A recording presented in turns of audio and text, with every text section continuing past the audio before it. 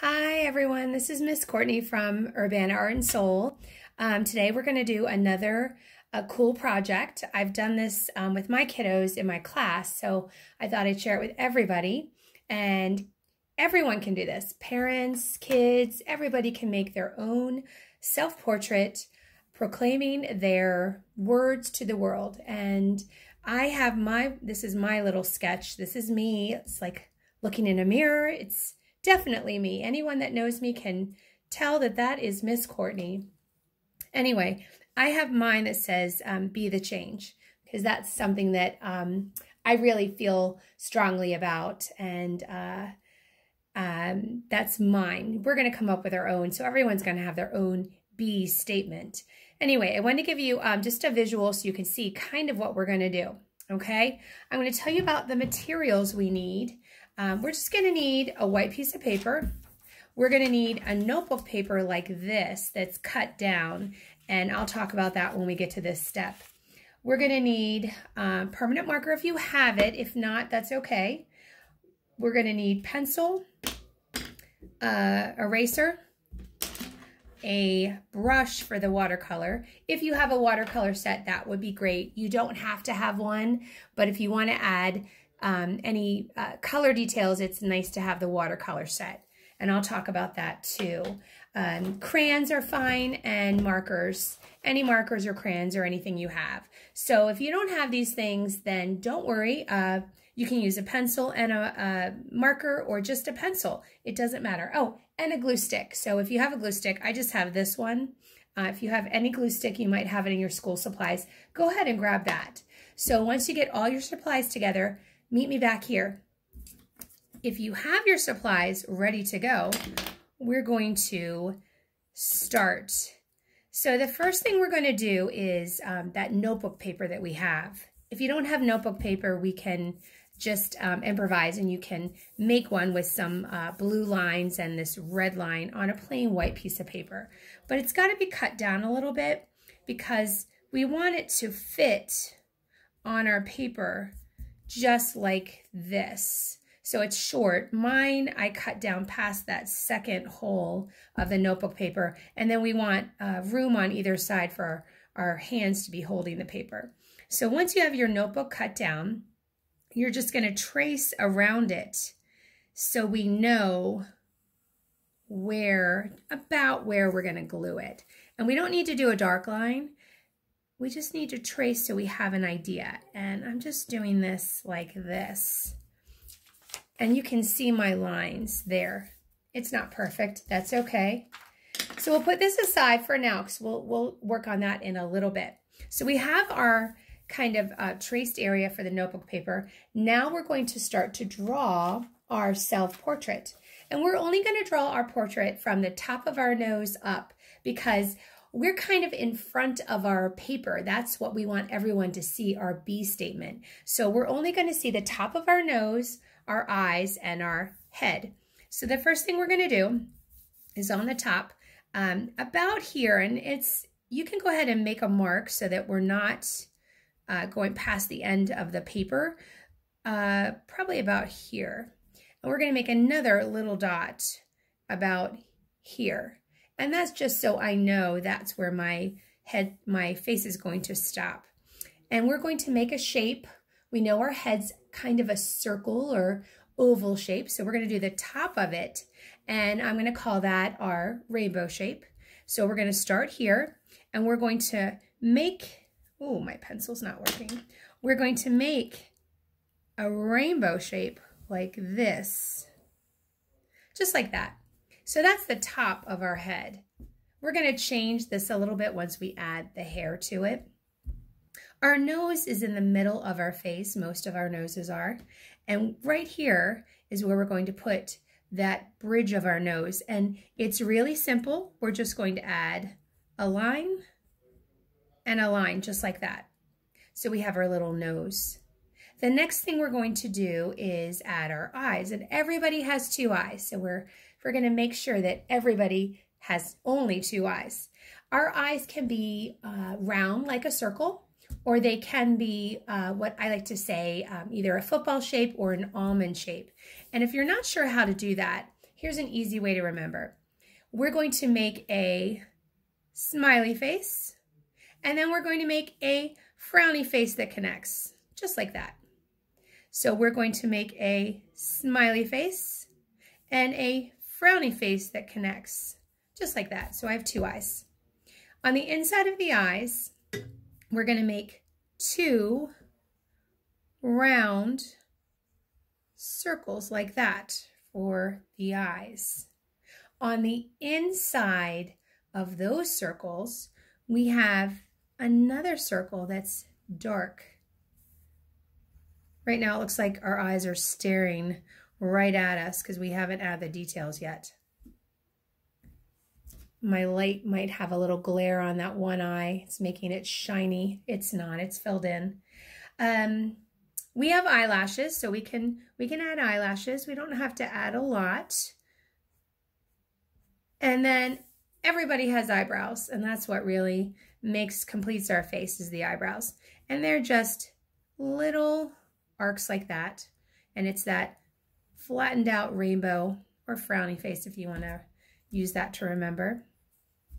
So that's the face. And if you have glasses, you can make your glasses around your eyes, and then you're going to have, like mine, I'll show you mine here. See how I have the glasses? I just made my shape of my glasses, and then I made a connector there and another shape, and then the part that attaches to my ear. So I'll let you look at that for a minute if you have glasses and you need to draw your glasses. I'm going to make this portrait of me without my glasses tonight, just so you can see it. I'm not going to draw ears on my portrait because my hair covers up my ears. But if you have shorter hair, you might want to draw your ears. And your ears are going to be right here next to your eye. So if you put your finger on the edge of your eye and you go like this, you'll find your ear. And you can do it to your own face. Your ear is right next to your eye. So we're going to just make a really simple ear shape like that, and one on the other side too, just like that. So we have ears. Now we're going to do the hair on the top. Not many of us have a perfectly round head like that, even if we have hair. So we're going to make a part line. Everyone has a part line, whether it's in the middle or on the side. Mine's kind of on this side right here. And my hair goes kind of over my forehead like this. And even if you have straight hair, your hair is not perfectly straight. And then my hair goes like this, down like that. And my hair comes down a little bit more right here. And then on the top where my part is, because I just have this line sticking out of my head, I'm going to make the top of my head. And my hair is not perfectly straight or curly, but I'm going to make just a little bit of a line. And then right here, I'm going to do the same thing. Kind of go like this. And I have little hairs that kind of fly away like this. Some of you have that too. Yeah. And then I don't want this just to be solid. I want you to see little hairs there. So I'm going to make some kind of squiggly lines like this. Oh my gosh, it looks just like me. It's like looking in a mirror. My goodness. So there, that's my hair on my head. You can do whatever hair you want to. If you want your hair to be in a ponytail, it can be. You want to just fill in this top part and then make your ponytail going down. So whatever kind of hair you want, if your hair is a little longer, you can have it come down a little bit. And if it's a little shorter, you can just have it end right up here. So I have my hair done, I have my face, and I have this blank thing right here. But we just don't have a paper in front of our face without holding it. So right here is where we're going to have our hands holding the paper. And I'll show you again my example. See how I have my fingers? Now I drew this paper on so I could draw my fingers over top of the paper. We're going to add that detail once we glue our paper on, and I'll tell you why we're using an actual paper. But we want to make the hand shape on either side. And this is really easy. We're going to start right about here. And we're only going to draw 4 fingers because our thumb is hidden behind the paper. So we're going to do 4 little loops like this. 1, 2, 3, 4. And on the other side, we're going to do the same thing. 1, 2, 3, 4. Okay?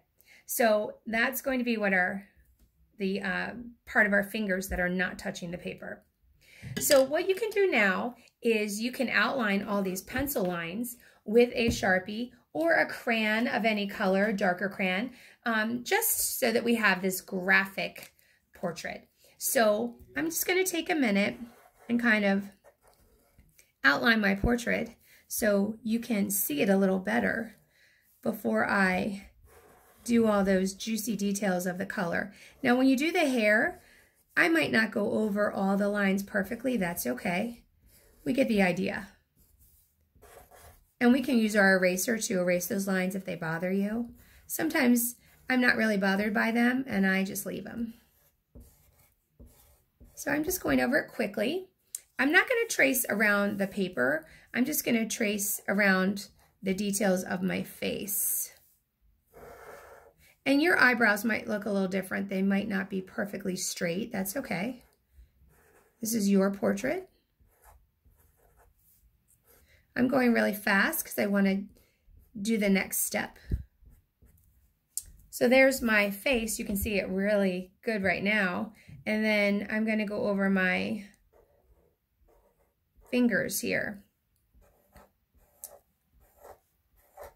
So before I do anything else, I want to get that piece of paper back, this notebook paper. And I'll tell you what we're going to do with this. I'm going to move my paper out of the way a little bit. We're going to write our B statement on here. And I was thinking about all the different B statements we could make. So I thought maybe we could make a list together if you're not sure, and then you can pick one. So I'm going to write it on this paper so that you have it to see what will be a good B statement. So I'll start with the first one. A good B statement might be you. Be you. What's another one? Think of one. Ah, that's a good one. Be brave. Okay, what's another one? Let's think a minute. Oh, I like that one. Be kind. That's a really good one. What's another one? That's a good one too. Be strong. What's another one? Be love. Those are good selections. So you can come up with your own, or you can pick one that I have here, but you want it to be your B statement, something you want the world to know. Okay, I think I'm going to have mine be kind today because I like that one. So what I'm going to do is take that notebook paper, and we want to use maybe a marker so it stands out. And we're not going to sketch it out first because this is your handwriting and we want it to be what you would write. So we don't want it to look perfect. So I think I'm going to use purple today to write mine. And I think I said be kind, right? So I'm just going to write it. And sometimes I slant. Oh, I even like that I have pink, little purple smudge on there because that makes it look like a real notebook paper that would be in my backpack or something. It would be really messy. All right, I'm going to write be kind, and I slant my paper a little bit, so it's going to be angled. So be kind. See how I wrote it really fast? I didn't really think about it. So write your little statement. And then what we're going to do, this sounds a little crazy, it's a little fun. We're going to take our notebook paper and we're going to ball it up like we sometimes do. Something that we would have that looks like this that we might throw in the trash. And then we're going to take it and we're going to unball it so it has all those nice wrinkles in it. I love that. And what we're going to do is we're going to glue it on to our page like this. Now here's the thing, when you glue it, I don't want it to be perfectly flat so you can't see these beautiful wrinkles. I love those. We want those to stand out. We want those to stay. So what I'm going to do is I'm going to put glue just on the corners, okay? Just right there, so I know it's going to stay on my paper. But I want it to be uneven. I want it to be wrinkled. I'll do a little bit right there too. I'll do a little bit right there. And we're going to line it up the best we can with the lines that we did. And if we have to change it, we can. We're just going to flatten those parts down that we have the glue on. And see how my line over here came over there? That's okay, because we can erase those. Okay, so mine looks like this. I love it. I love all those wrinkles, and it says be kind. So it looks like I'm really holding a notebook paper. So over here, you see I have my fingers that aren't touching the paper, and then you have these over here. We're going to go ahead and finish off our fingers on top of the paper, and I'm going to switch back to my pencil just so if we have to erase, we can. So where the fingers are, we're going to finish it, and we're just going to make a loop like that that makes our finger shape. And then on the other side, we're going to do the same thing. We're going to make a finger, finger, finger, finger. So they look like a bunch of ovals that are stacked on top of each other. So we'll have 1, 2, 3, 4. 1, 2, 3, 4. Yep, I have all my 8 fingers showing, because remember those thumbs are tucked behind the paper. And then right here, see where I have this line that I didn't line it up perfectly? I can go through and I can erase that. That's fine. Okay. So then you're going to take your crayon, if you used it, for your outline or your permanent marker, and you're going to trace over it like this. And then I'm going to trace over it here like this. And then at the top of the fingers are your fingernails. So we're just going to make a little circle like that. See how I'm making those little fingernails? And then on the other side, we're going to do the same thing. It might be hard because we don't have much, very much space, but that's okay. So I have all my fingernails. And then where you have your knuckle, it's what we call it, the knuckle, we have little ridges. We just want to draw maybe a line at the knuckle so it looks like a real finger. So our hands are holding our paper. We have our face peering out from behind the paper and our bold statement that tells the world what we want the world to know. So now we're ready to add a little bit of color details.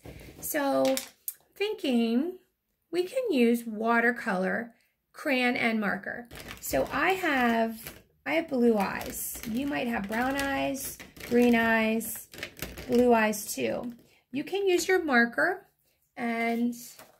or your crayon. And I'm looking for a blue crayon. I have a dark blue, so I'll just use that one, even though my eyes aren't super dark.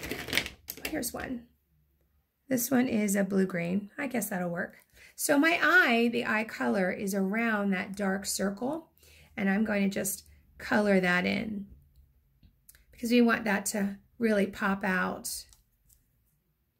And again, you might be using brown or green or even a darker blue if you want. Okay, so those are my eyes. Then you might have blonde hair. So if you have blonde hair, you can use yellow, or you can use brown, like a brown marker. I'm going to get all my colors. You might have like a really dark hair, like a black. You might have pink hair. I don't know. So if you want to get pink out, go ahead. You can have pink hair.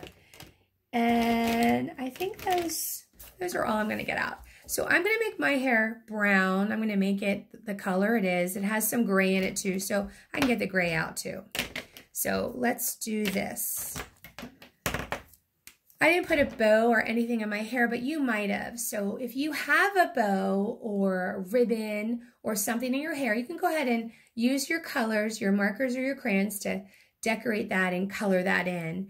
And then what I'm going to do is I'm just going to kind of go over those lines again. See how I'm not really coloring it in, but I'm just going over the lines with the marker color like that, just so it's brown. And then I guess if I'm going to make this a real portrait, I better get some of the gray color.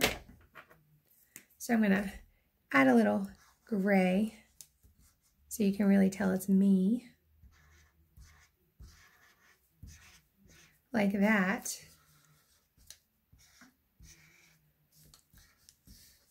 Okay, so the next thing you can do, if you have your watercolors and you would like to, you can go ahead and watercolor the background a color. If you don't have watercolor and you want to use your marker, you can like make a pattern on the background, or do that technique that I showed a lot of you before, where you take a piece of paper and you fold it in half, or a couple times so it's a little thicker, okay? And I'm gonna, if I want my background to be pink, I'm gonna get my pink water-based marker, so it has to be water-based. And I make this marker spot on a paper, so it's really colorful. And I take my brush, okay, and my plain water, and I dip it in the marker, okay, and I get it really wet. I can then go and make a background. And I don't have to have actual watercolors, so I can use my marker. So that's an idea. The other thing is you can use your watercolor set. So I have mine here. And if I went ahead and started with the pink, so I can continue on with the pink. And I would go ahead and make my whole background, the watercolor. So I do that. And then when you go to the face and the fingers, if you want to, you don't have to, because this is a nice graphic art piece. You don't need to color in your skin color, but if you do, you can use your watercolor and you can do that. I will tell you, a lot of kiddos, what they do is they want a lot of color. So we just need a little bit. So I'm going to show you an example on another piece of paper. If you use your watercolor and you put just a little bit of water and a little bit of color, you would get something like this. See how it's nice and light? If I really get my brush really wet like this, and I get a lot of color on it, look how dark that is. We might not want it that dark, so we want to do it a little lighter. You just want a little bit, almost all water, and you just want a little bit that's going to tint your face. Just like that. You can barely see it. You might be a different skin tone, and you can find your skin tone in your watercolor set. And if you would rather not, you don't have to do it. You can just make it the graphic outline. So you can go ahead and finish your portrait, your statement to the world, and then you can hang it up proudly so that everybody knows. And hopefully your whole family can get involved and you can all have your mini portraits. Okay? And if you want to send me a picture, go ahead and do that so I can see what you guys look like and what your statement is. Have fun with it, and I'll talk to you later. Bye.